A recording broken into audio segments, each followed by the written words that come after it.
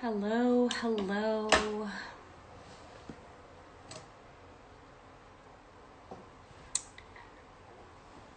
Hi. I have my iced tea tonight, and they're on these coasters that I got from Illumicrate sent me. And look at how beautiful they are. I mean, there's iced tea on that one, which makes it slightly less beautiful. Hello. So you've got Alucard and Rye, and Natalie's already here. Look at this, on top of everything. So productive. So on top of it. Let's see. Hello, everybody. Hi! You Hello. are sideways. Oh no, I was afraid that was going to happen. Hang on. We can be like this. I have How I are do not have a great you? stand for this thing, so it's always Oh, I don't know. I literally have mine on a piece of paper that's been folded at a weird angle. It used to be on like a loose tea bag, which weirdly helps a lot. Like tea bags work. I don't know why. How are you?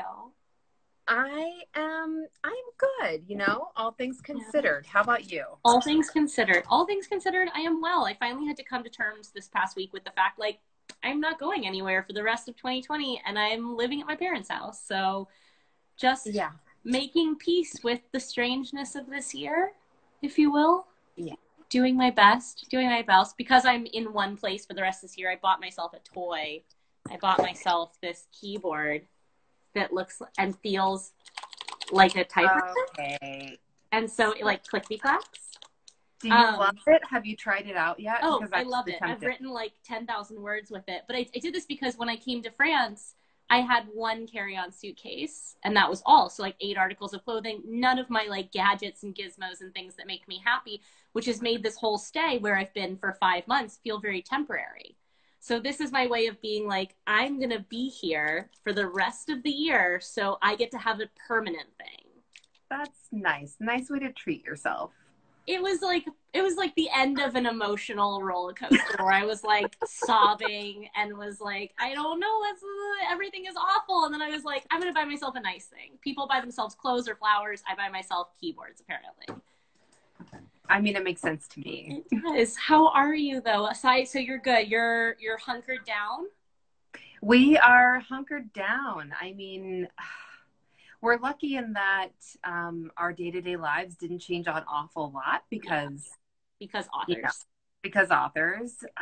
But yeah, we sort of hit that point where everything starts to feel like, ooh, and Yeah. I'm sort of on the point of, I look in my backyard and I'm like, if I go out there with a shovel and a shovel and like a measuring tape, Yeah. surely I can figure out how to install my own in-ground pool. I can do this by myself, You right? can do this, right? Like you can't sit still is your thing, right? This is my problem is I start thinking like, what kind of things can I build? And keep in mind, I have zero experience building anything. So this is pure stir, like, Yeah. yeah, all Oh, of I've my, never sat still since I started publishing. I have not sat still as long as I have sat still so far this year. Like I average usually like yeah. 2 months of the year sitting still, and this year it's gonna be a long time. And I mean, it's weird. I don't know about you. I'm moving at like a quarter speed of my productivity, but I have more than 4 times more time for productivity. Yeah, that rings true. I think quarter speed is probably accurate because Yeah, I feel like I can't sink into anything because you exactly. never know what's going to explode next. So Exactly. I just keep bouncing, and I get in it. a good way, I've had a number of different projects that allow me to do that. I was going to say, we have so much to talk about because you have so much going on and so much just like manifesting. But I do feel like I think I've had a very hard time sinking into long periods of focus. Like I had to like quit Twitter because I realized I did not actually have the emotional and psychological bandwidth to like I would spend all my energy there, and energy is such a precious resource right now that I was like, oh, this is actually preventing me from sinking my teeth into anything Yeah, there was and definitely skimming. some reevaluation of where I spend my different kinds of energy and Yeah. I'm going to put all of that effort. So I mean, I It's haven't been on fun. Twitter for quite a long time, but I did have to reevaluate my relationship with Instagram. Yeah. It's weird. And I love online life in Instagram. general. I think I love that Instagram. I mean, obviously, we're on Instagram right now. I love that Instagram has a little bit more boundaries and there's a Mhm. little bit less performative acting up on it. Like, Yeah. there's a sense of a lot of times, I think on Twitter, the antagonism comes from a performative place where they want to get a rise or people want to take your energy or feel entitled to it. Whereas on Instagram, because of the model, it's enforced a little bit more boundaries where people have to either message you privately or like be on your wall or do something which calls attention to Yes, themselves. it's definitely a different kind of performativity. I think that Oh, happens on Instagram absolutely, than happens on Twitter. absolutely. So I'm very self-aware of the fact that like I don't take pictures of myself, and so then I'm like, well, shit, do I need to take a picture to like do a promotional thing? And I'm like, the algorithm is hard. The the algorithm is algorithm is hard. hard. I know you and I have spent a lot of time talking about I know self-image and pictures and like it's how do you, hard. yeah, how do you keep working and engaging when Yeah. so much of it relies on that like presenting yourself. Well, especially on a platform like Instagram, which I do feel like algorithmically prefers people pictures to like object photography. And I Yeah. just see a better ratio. Hey, we're getting into like statistics, Yeah. but we have a lot to talk about. I was killing time for a few minutes, giving time for people to come. But we have so much to cover, and I kind of want to just dive into it with you if you're good with There, that. Are I'm you gonna ready? cheer you with this because Oh, that's made me this giant Manhattan. oh my God. I love it. I love it. I I have been told that I have to like for a little while stop drinking caffeine or alcohol, which is proving to be the worst thing to ever happen to me. And so this is uncaffeinated iced tea, which is the Oh my saddest no right way beverage choice so far. I Oh apologize. no, No, it's I don't know. I devastating. mean, caffeine is so deeply important to Oh, my morning I mean, that's routine. basically how we got here, though, is like apparently I was consuming so much caffeine and chocolate, and my body was like, oh, hi, no. And I was like, but I was eating like half a bar of dark chocolate and like probably 5 to 6 cups of tea a day. And my body was like, Oh we yeah, can't do that anymore. That's not a yeah. sustainable way to go. I feel like I'm on your body's side. Maybe it's time to cut back a little. I know it just really, chocolate is the only thing getting me through this apocalypse. Well, But that's true.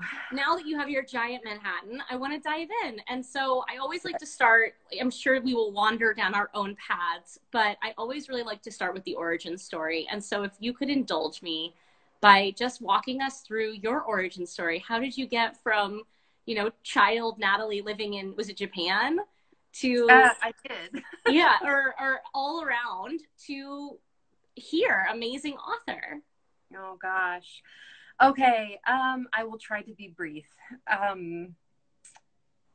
I think I was always writing and telling stories when I was a Mhm. kid. I think like many of us. And I particularly enjoyed like scary stories. I wrote my very first novel in high school, and it was so embarrassingly autobiographical in Yeah. nature. It was like this a story told in two points of view. One was the story of Persephone and her descent into the underworld. And it was paralleled with the story of a modern day girl who was Mhm. going through a very extreme and dark experience with anorexia. Yeah. And that was sort of how I was understanding my own experience with anorexia and body images or body issues. And I had gone through, I mean, my experience with it was pretty Yeah. extreme. And when I was coming out of it, I used mythology was one of the methods that helped me sort of analyze what had happened to myself and what I was going through still. So that was my first novel, and I sent it out to agents, Yeah. and um, bless the agents who wrote back kindly to say, this is really lovely, but no. Uh-huh. And so, I thought that was it. That was the end of the world, the end of my entire career. I was never going to write again. I was never going to be published. How old were you? Like, Oh gosh, I was at this point I was a senior in high school. okay, So so I like was like, 17, 18. yeah, and I was having the end of all of my dreams. And I went to like this psychic in Forks, and this was well before Twilight was published. So this psychic in Forks, she laid down all these tarot cards. It was the coolest tarot card reading I've ever had. And she basically was like, telling me all about my life. And she said nothing about writing. And I was like, what about my books and my career as an author? And she paused and she looked back at the cards and she said, well, it's going to be a while. And I was like, what do you know? And at 18, you want to be told like a while is like a month. You don't want to be told it's going to be a long time. I know. She was like, it's going to be years. And I was like, you're a terrible psychic. Anyway, I wish I could remember her name because it was years. Like I went through college, I went through grad school, I studied gender studies, I did all of this really cool research. And it wasn't until after grad school when I was like starting my own career in academia that I decided I wanted to return to novel writing. And I had learned an awful lot about literature and what I like since by then. And so, gosh, I wrote a book and it was not good. And so I wrote another book. as tends to be the process. Right. And this was the point at which I think I actually met you. Yeah. Because it was before I had ever even sought an agent, and you were so kind to me and so encouraging. Oh, I'm glad I wasn't just an asshole. I try hard, but you never know. You were definitely not an asshole. And yeah, I mean, it was just like I went to this retreat with you and I don't know, 25 other Oh my people. God. Was that Branson? That was Branson. Good Lord. Okay. Right? Yeah, that gives me a time. That was 2010. 10 sounds 11. right. 2010, 2011. Yeah. And so I was there with you guys and you all took me very seriously. And I was like, wow, maybe I should take myself a little bit more seriously. And I think it was within a few months I was querying that novel that I've been working on there, which is the novel that turned into my debut. It's called Beware the Wild. And So it is good. swamp gothic magic. It's so wonderful. I knew from go that your atmosphere and your voice was just something so special. Same. I mean, I feel like Beware the Wild and the Near Witch were such like kissing cousins in a weird way. They both had that really beautiful like gothic atmosphere and mystery going on throughout. Anyway, so that was the book. I'm sorry, I have a hair in my face. And No, you're fine. I understand the neuroses.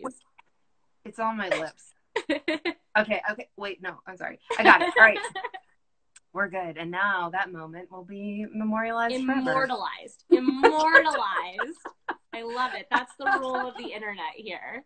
Oh gosh. So that was the book. I queried I think 6 agents. Yeah. And 4 of them offered representation. It was one of those like really quick sort of trajectories, at least initially. And then it wasn't like immediate after that. I think I worked on that book for 9 months with my agent before we sent it out. And the editor who ended up buying it read it overnight and like offered within like 36 hours. So it was this weird jump into publishing where some things happened very quickly and other things really didn't. Yeah. And that was my debut in 2014. And so here we are. Here we are. 6 years later, and 6 years later, and you're about to close a trilogy, which is its own extreme neuroses. And we have to talk about it because I know you had the duology, but there's just something about a trilogy that is just its own adventure. What was it like for you? Because the final book in the trilogy comes out in November, right? Yes. You know, I go back and forth now that I'm done, and half of my thoughts are like, I will never write a trilogy again. The other half are like, I cannot wait to write another trilogy and do it better. Like, do all the things that I learned this time around and do it better. And this trilogy was, you know, it happened so fast. And I am so deeply proud of it. I don't mean when I say I can't wait to do. No, of course not. Every single book I end and I'm like, I can't wait to do the next one better.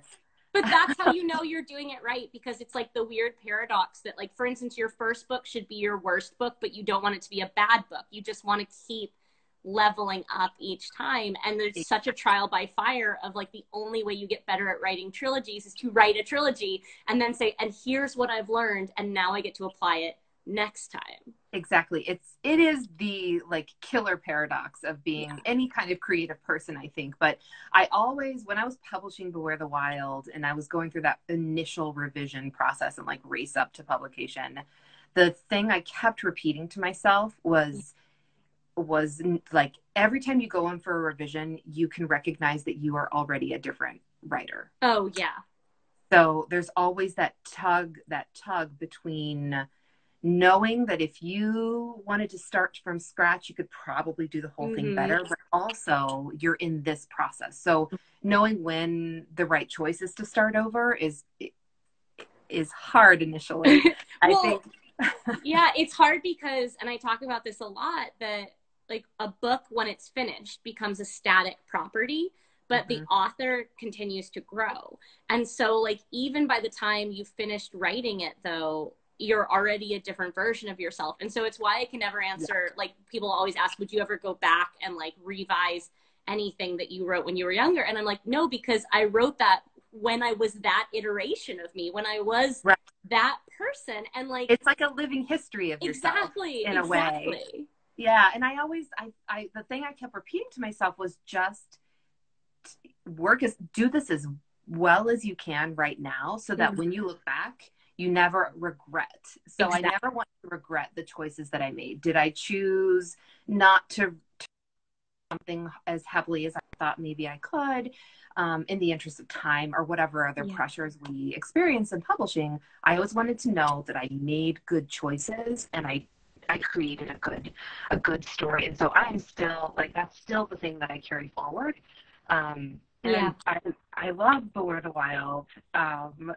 Even though there are parts of it where I look back and I'm like, oh, I get it now. I get what I was trying to do, and I know that I can do it better. And even so, I think it holds up as its own. Do you have, in the trilogy, do you have a favorite book?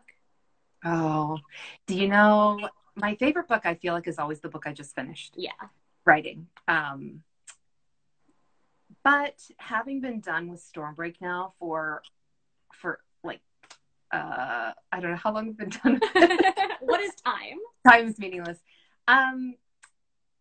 There are some moments in Stormbreak that I think are some of the coolest scenes I've ever written. Really? I can't wait. Because every time I got to the revision of those scenes, I was so excited. Yeah. So I know that I was speaking to myself, and because I started off writing those books as a way to find joy and also as a way to gift something to the young reader that I was, that is really important to me. So there are still some of those scenes that I'm reading or revising, and I'm like, this is awesome. Oh, I can't wait. And it's not long now. But I think all things being equal, I think Steel Tide is going to ultimately be my favorite. Really? It was so hard to write, and it was one that I went back in, and I think I scrapped probably 40,000 words of it. In it kind of late in the process, I had this like revelation. Yeah. And you know, it happened during a really trying time in my family's life. So it was this disjointed and strange process that sort of wove in and out of pieces of grief and good things too, grief and joy. And I was always a little bit afraid of writing a bridge book. You know, that's the trick of the trilogy, is making book 2 feel like it has earned its space. And so that was what I really wanted to do. I wanted the book to feel like it was, you know, The Empire Strikes Back. It was the thing that held its own, and like, you can't have book 1 or book 2 without it. Yeah. And I just feel like I did that.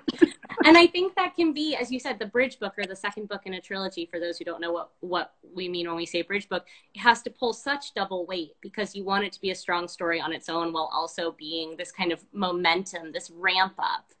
But I have to know, because I feel like for as long as we've known each other, I don't know the answer to what I'm about to ask. I want to know more about your process, because that's really what so much of this weird little chat show is about, this idea that there's no right way. And, I've had people on who write linearly, people on who don't plan at all. And so, I know that as writers, we tend to cringe away from the question, like, where do you get your ideas? But twofold question, like, what were the ingredients in the meal that became this trilogy? Like, what were the first ingredients that spoke to you, that like kind of became the launch pad?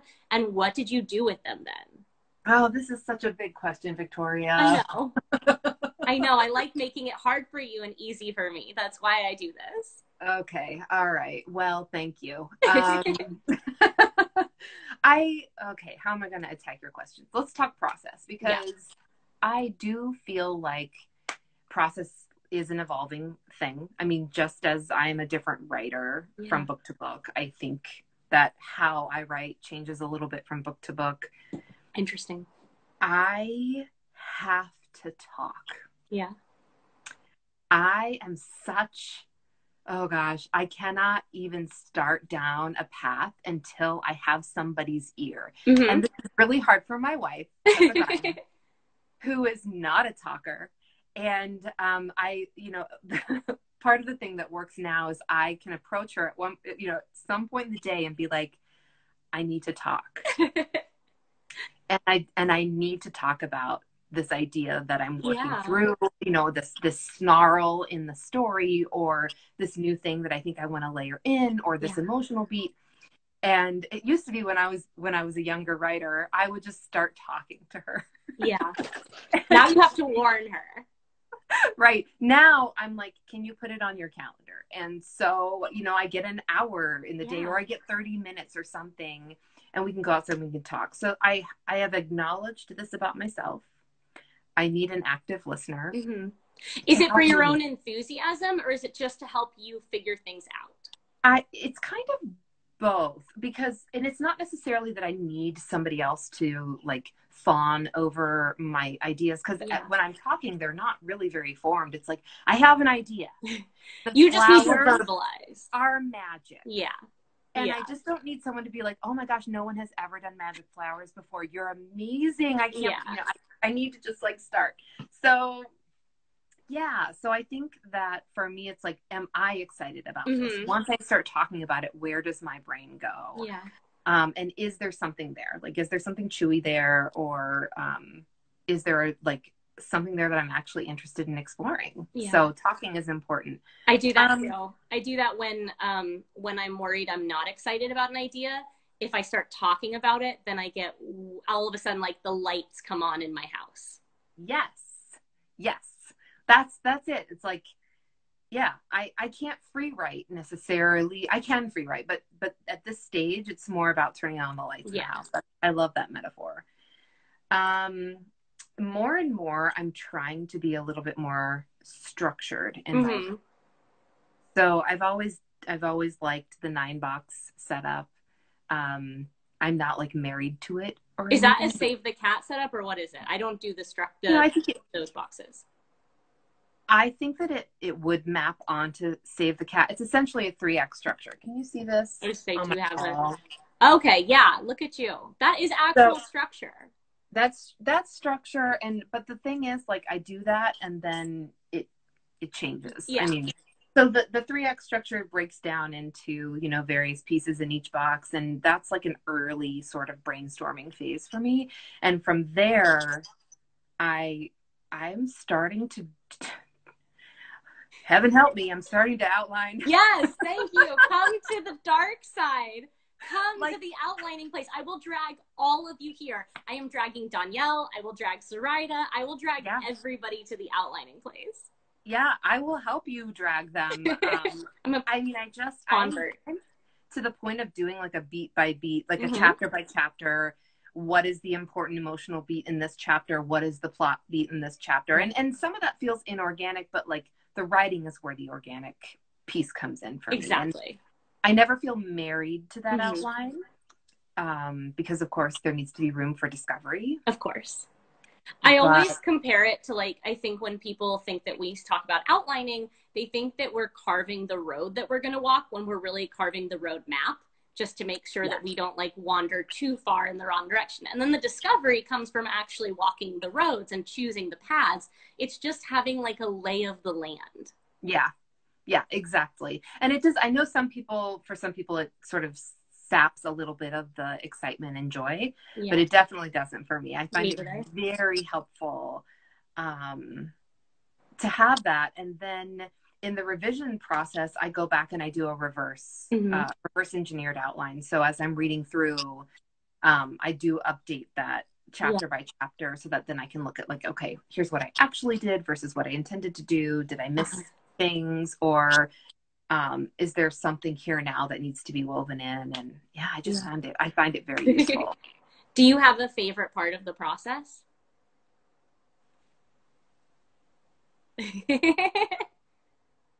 No, I used to feel like revision was my favorite. Yeah. But more and more, my favorite is, depending on the kind of day I'm having, my favorite is whatever I'm not doing. See, exactly.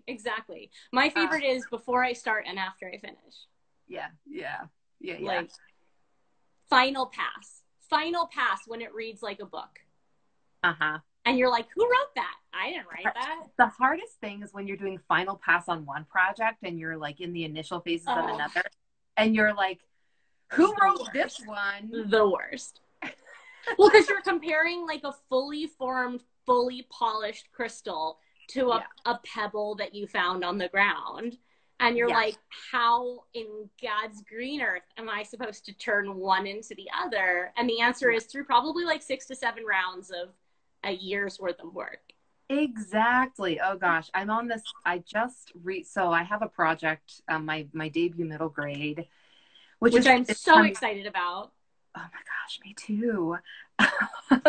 It's coming out next year, but I just read it for the first time in a year, and with like editorial notes. And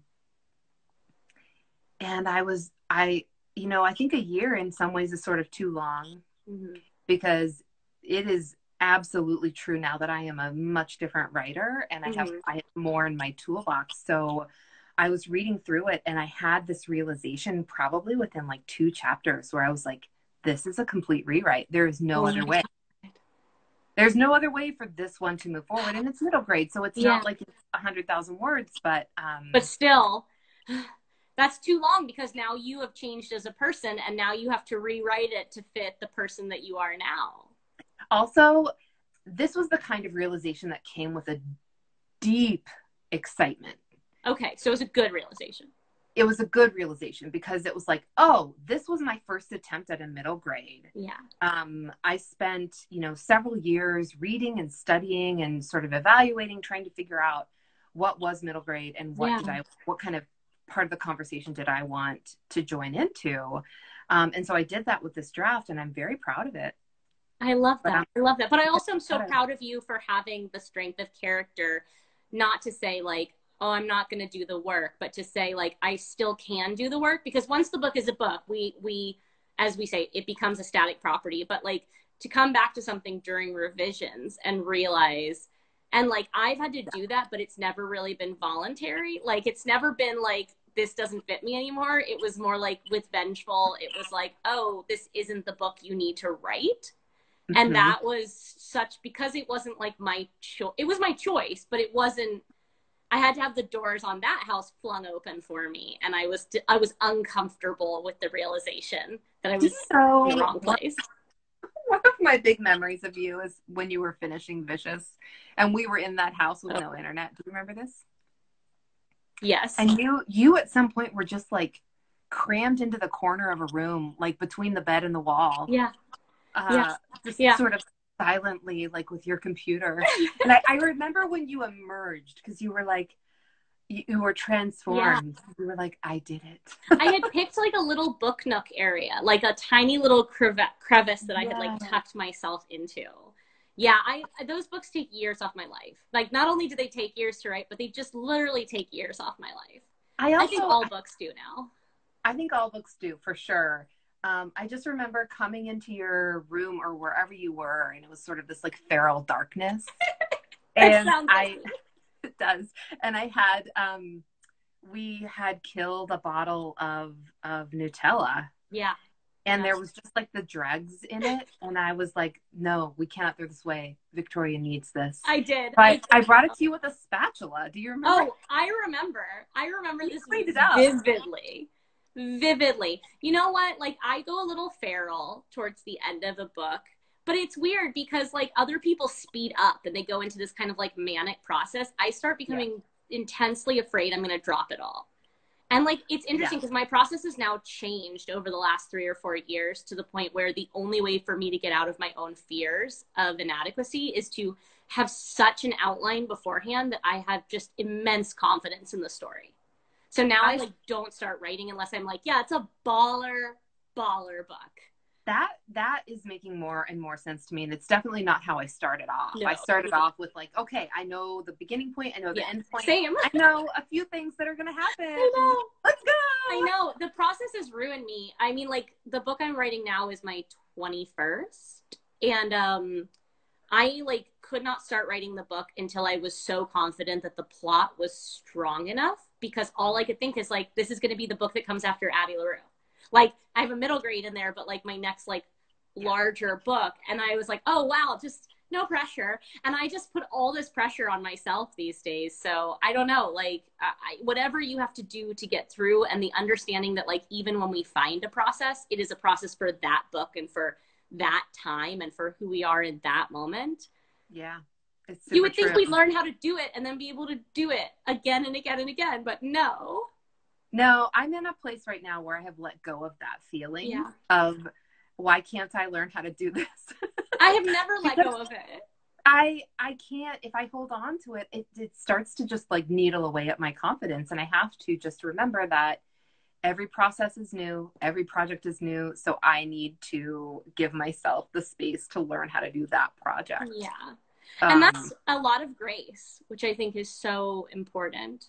And did you feel like that was a grace that you came to just like organically, or like, how do you come to that permissions with yourself? I think I have to work very hard to sculpt what pressure I choose to like let stay in my life, because I am very goal oriented. I think that you and I have a lot of similarities, and we've discussed this. Like I'm an achiever. And so I need it every day. I start the day, I have in my mind, here are the 5 things that I need to achieve to feel like there's valid. Get my gold star. Yeah. It's the validity system. It's the your worth is tied to your work system. Yes. And so I, in the past couple of years, have worked really hard to make sure that I am choosing those items.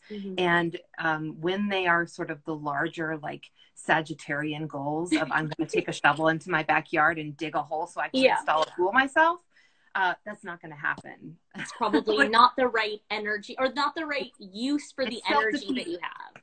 Yes, it's a self-defeating kind of idea and a goal.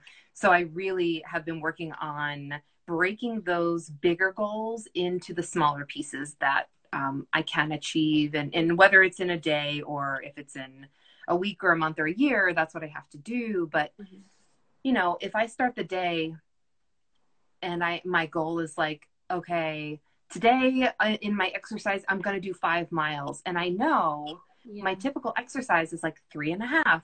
And if I then don't reach the 5, even if I did 3.5, the day is going to be a bad one, because I didn't make that goal, even though it's like, but look at what you did. Exactly. I'm trying to learn to promise less, deliver more for myself. Yes. Because for a long time, like I would write for the last decade, I have written to-do lists, which are undoable.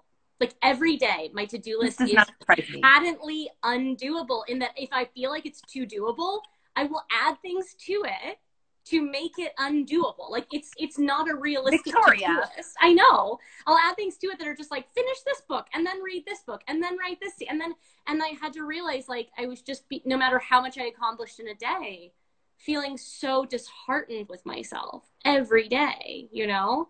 So I think that idea of taking it down to bite size for achievers can be super important. And then, like, exceed expectations.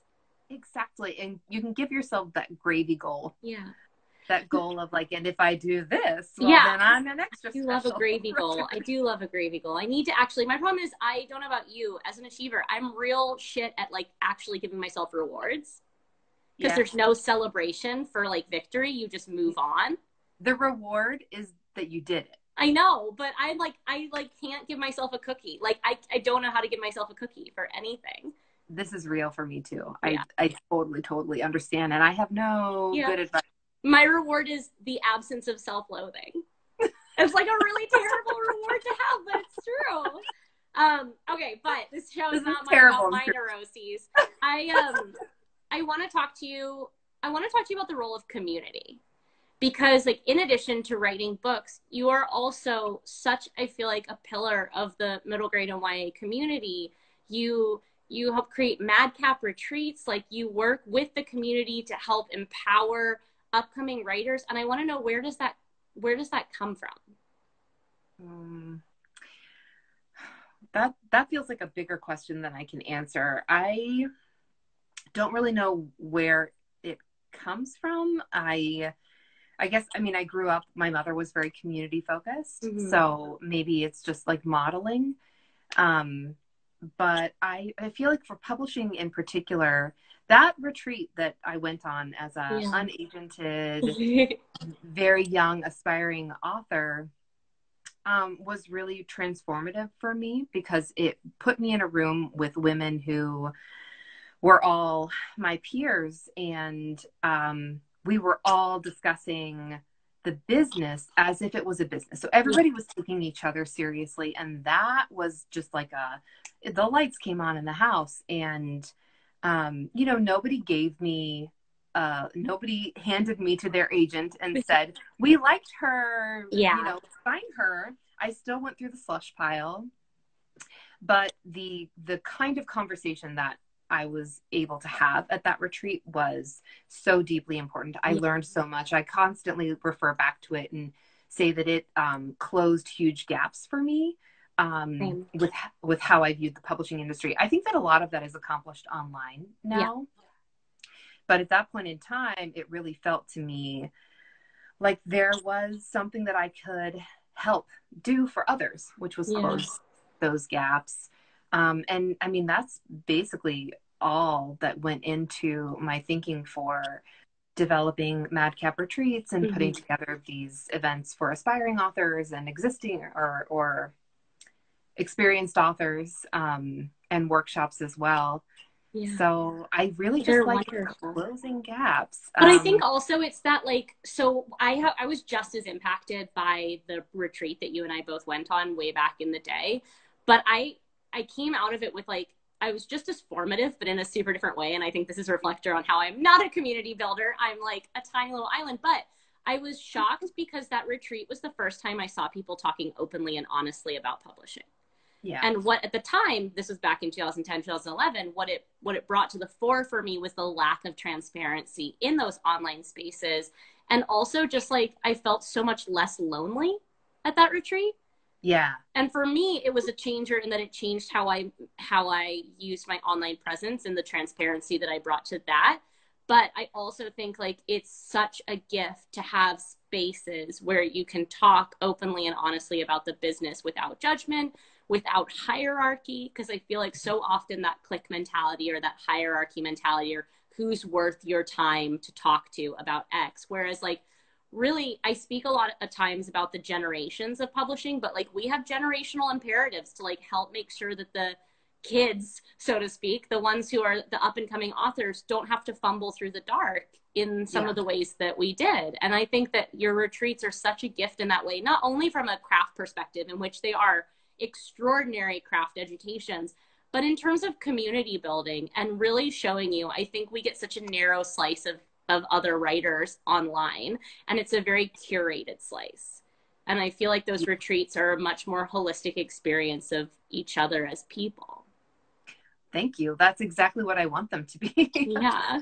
They're wonderful. They're wonderful. Look, we're running forward in time, and so we have to talk about the anthology, which is coming out. I gotta know, like, you have Vampires Never Get Old, which I am part of. You and Zoraida are responsible for it, so I have to know, the vampires, is this a long-standing love?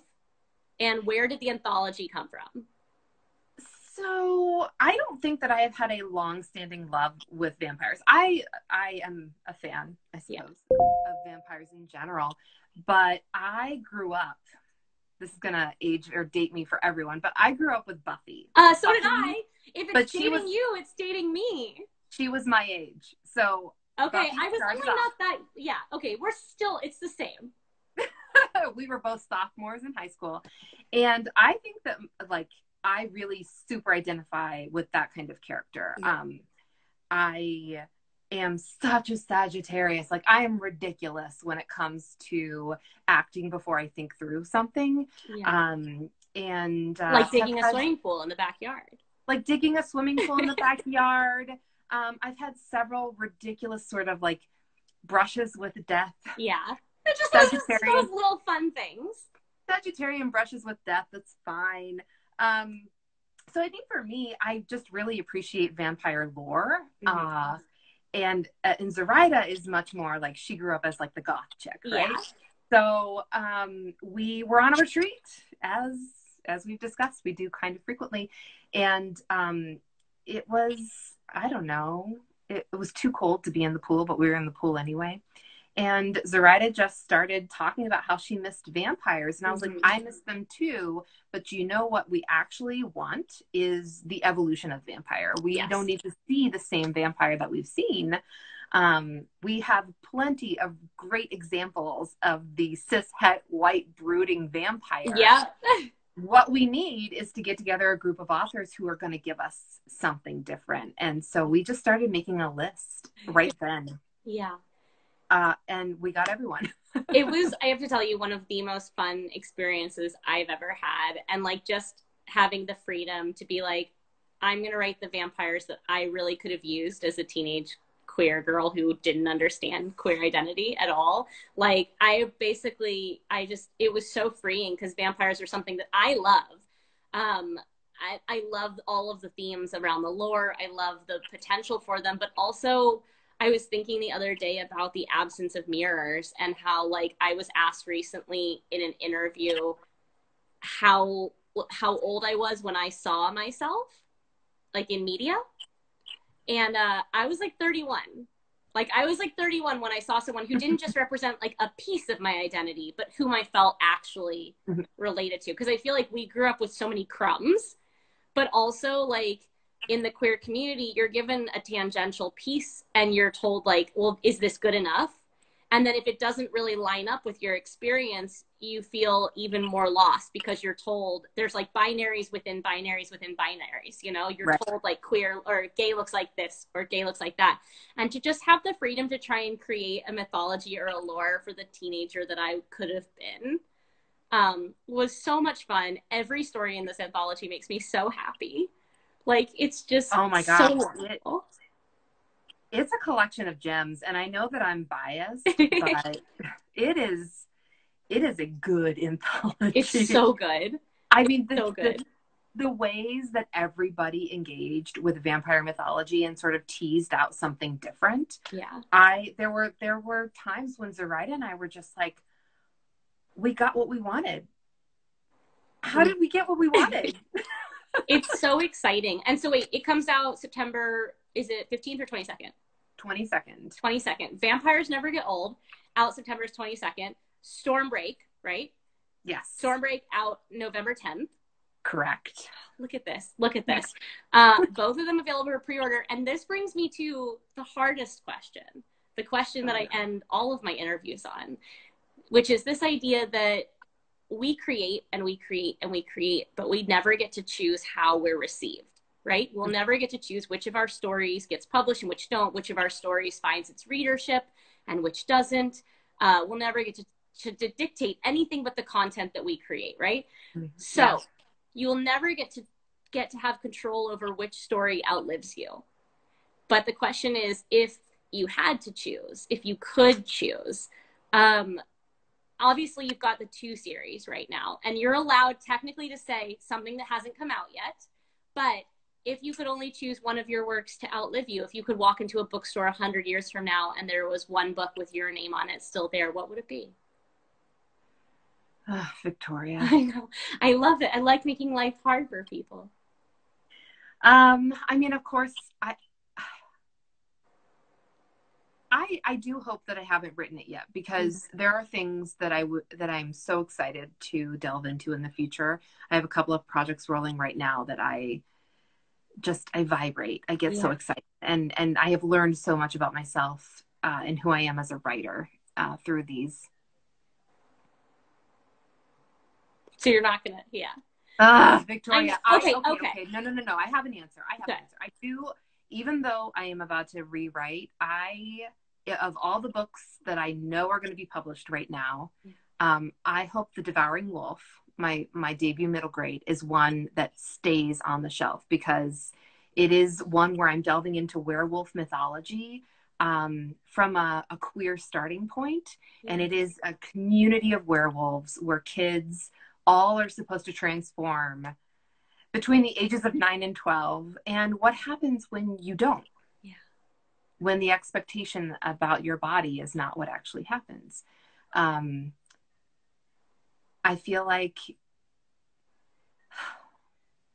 just feel like it is the kind of story that I hope kids can find for decades and generations. I am so desperately excited for this book. Do we have a release date yet? No, I think it's going to be fall 2021. So we have a little ways to wait. A little ways to wait. But luckily for people listening in the meantime, if they haven't started your trilogy, they can start it. If they have started it, they can finish it. They can pick up Beware the Wild. They can pick up any one of your works. Natalie, you are just such an absolute delight. Oh, Victoria, same. I miss you so much. I miss you too, but we are so lucky and fortunate to have this community and to be able to reach across time and space, from the future over here in France to you in Kansas, right? Kansas. Thank you so much for spending this time with me. Thank you everyone for watching or listening. This will live on IGTV, but it will also be uploaded over to YouTube. So it will be immortalized. Every piece of this will be immortalized. The hair in the mouth and the giant Manhattan, all of it. Oh my gosh, all of it. Victoria, thank you so much for hosting these every week. You've been doing such good work for this community, and we are also appreciative of you. Oh, thank you. I'm just trying to stay connected. I miss everybody, and I never thought I'd say that because I'm a introverted Cancer, but here we are. Here we are. Who knew? Here we are. Have a wonderful rest of your weekend. I hope everyone else does too. Just have a great time. You too. Right on. Bye. Bye.